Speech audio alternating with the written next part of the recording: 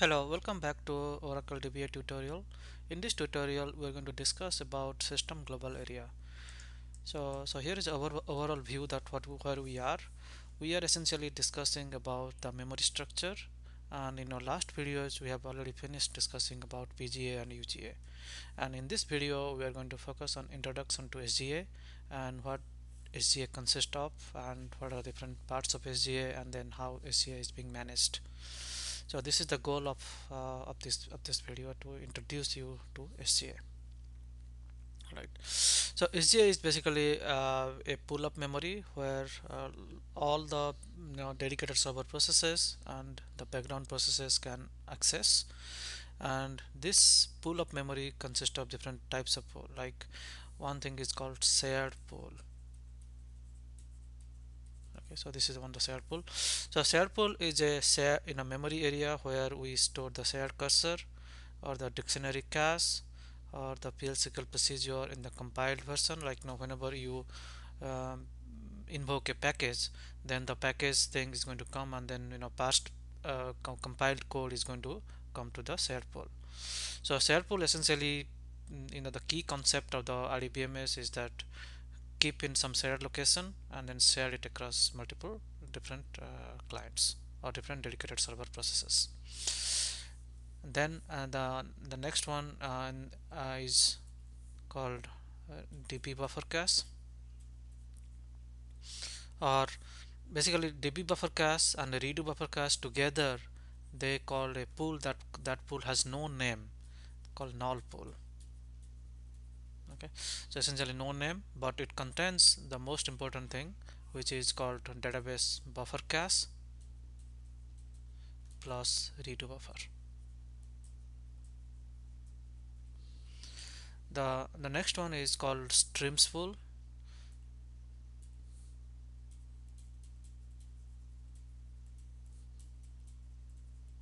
So in case of Oracle Streams, like an Oracle Streams is a product which basically replicate the data from one database to another database, right? And then Oracle Streams use this Streams pool to manipulate those replication, right? So this is a Streams pool, and it's not necessary that every database will contain Streams pool. If we have configured Oracle streamings to work, and then Oracle will going to allocate a pool of memory for those operations and called streams pool. Then we have something called Java pool. So you can also run Java application inside Oracle database. To run Java application, you need a JVM. So what you need to do is that the fixed amount of memory for JVM that is running on your database is allocated, and that memory is come from Java pool. And the last one is called large pool.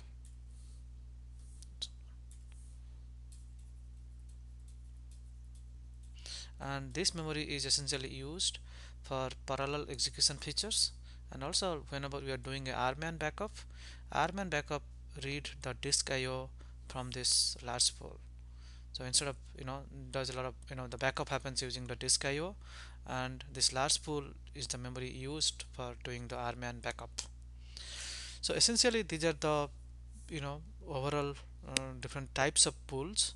And then also we have keep pool and recycle pool.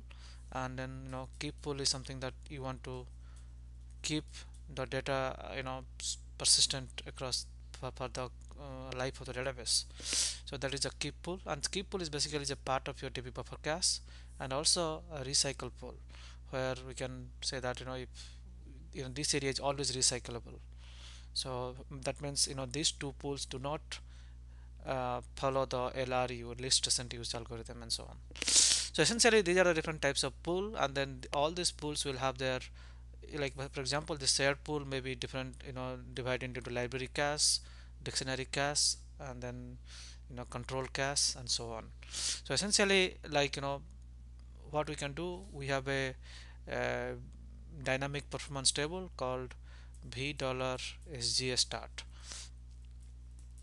So by querying $SGA start, we can figure out what are the memory, or what is the currently, how much memory is allocated to what kind of pools. So let's take a quick demo. So this is first, let me describe the v dollar SGA start. So this has three columns: pool, name, and bytes. So let's say I want to find out, select distinct pool from v dollar SGA start. So it looks like now I have a null pool, then I have Java pool, shared pool, and large pool. I do not have any stream pool, I don't have any recycle pool or keep pool. So I have four different distinct types of pools here in my database. So those are this. So how do I know, like, how much memory they are consuming, or what is the part of, so as I told you, like, the share pool maybe have consist of different things, right? So if you select name comma pool comma bytes from v dollar SGA start, right? So select name comma pool comma bytes from v dollar SGA start, where pool is equal to shared pool. Okay, so looks like there are, basically looks like the shared pool, whatever we are talking, the shared pool is consist again of 594 different things. Okay, and and then we're also saying that how many bytes are allocated for those 594 different things. So, like, don't worry about this kg and all those things. This is, nothing to deal about. A lot of things maybe, just how they do for advanced users and so on. But what is essentially you can see, like, how much memory this shared pool consume, and by what you can do, we can do a group by. So let's try to find out, how much memory is consumed by different pools. So if I do this select pool comma name, then I do sum of bytes.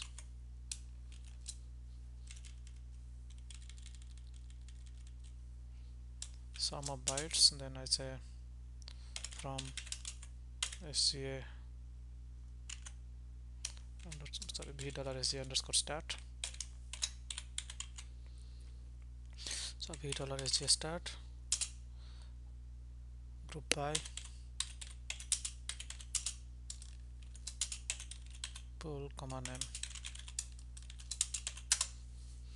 Okay, so if you see, right, so like, for example, shared pool, right? So this is how, for example, large pool is just only one chunk of memory that is going to consume this much. Okay, so let's do this, edit this thing so that we can write something better. So select pool. So we just want to get this thing by pool name, right? We don't want to give a name, so that it will be easier to visualize. Okay, so it looks like my buffer pool is consist of looks like 322 MB, right? And then Java pool is consist of 4 MB. Shared pool is consist of about 159 MB, and a large pool consist of about 167 MB. Okay, so this combination of all these things will come around 512 MB or whatever. That is essentially what is the amount of SGA that I have. So if I do select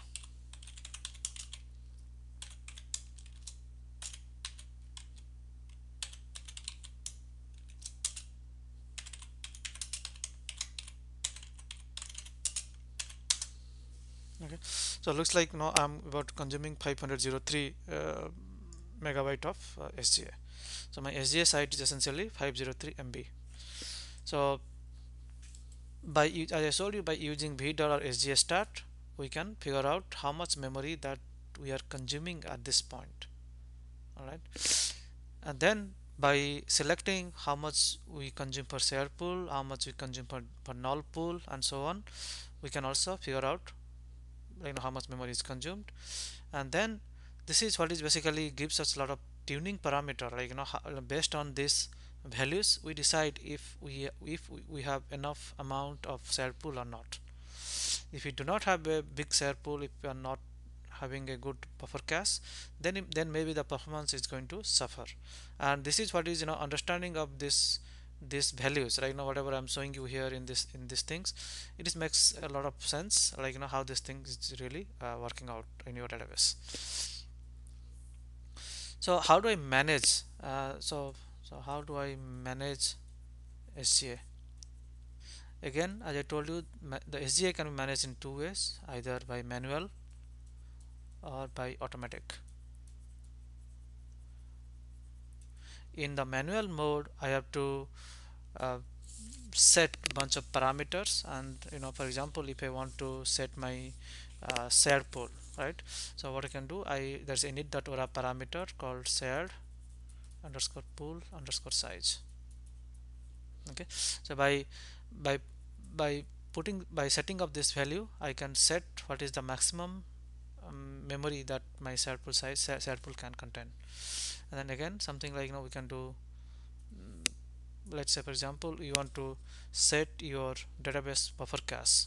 So there is a parameter called db underscore block underscore cache underscore size. So let's say if you are a 8 kilobyte block, and then your size is set to 100, that means your buffer db buffer cache size is 800 kb, so on. And then if you want to set your redo log buffer, so you can do another parameters called log underscore buffer. Okay, you set some values. And then similarly, like, if you want to share your java pool size, then there is a parameter called java underscore pool underscore size. By putting this parameter, you can set the values of this thing. So essentially what I'm saying is that there is a way that you can size all these individual uh, pools. Also another way that we learned, that you can have automatically set one value, and that value is SGA underscore target. So if you set SGA underscore target, then automatically Oracle is going to calculate based on your workload how much is the share pool, how much a large pool, java pool, and all this thing. And then another important thing is that all these parameters can be tuned online. That means when the database is up and running, if you think that log buffer is basically we have assigned log buffer a big value, but we are not really using that, or we assigned a java pool size, but we never use any java, we are not executing any java calls. So in that case, what it's going to do, if you set those things as automatic mode, Oracle is going to basically take and make sure that these things tuned properly during the runtime. Okay, and then starting from Oracle 10G release, you can manage this thing by using automatic mode, which is the preferred way to do these things. And the last thing is that how do I know, like, how much is my current SGA target? Basically, the database which I am running right now is based on this automatic management. And then if I do a parameter, so parameter SGA underscore target, so it looks like my SGA value is 480 megabyte. Okay, so it's a 480 megabyte. Then what you can do, we can increase, we can alter the parameters SGA target to say 512 MB. I cannot do this thing because I don't have enough memory on this computer right now, so therefore I can't really show you those things. Okay, but whenever you alter this parameter SGA target, we increase the value of SGA target, then automatically the different pools are going to be incremented accordingly. Okay, so this is how your SGA is going to be, your SGA is, and then how this SGA is going to be managed.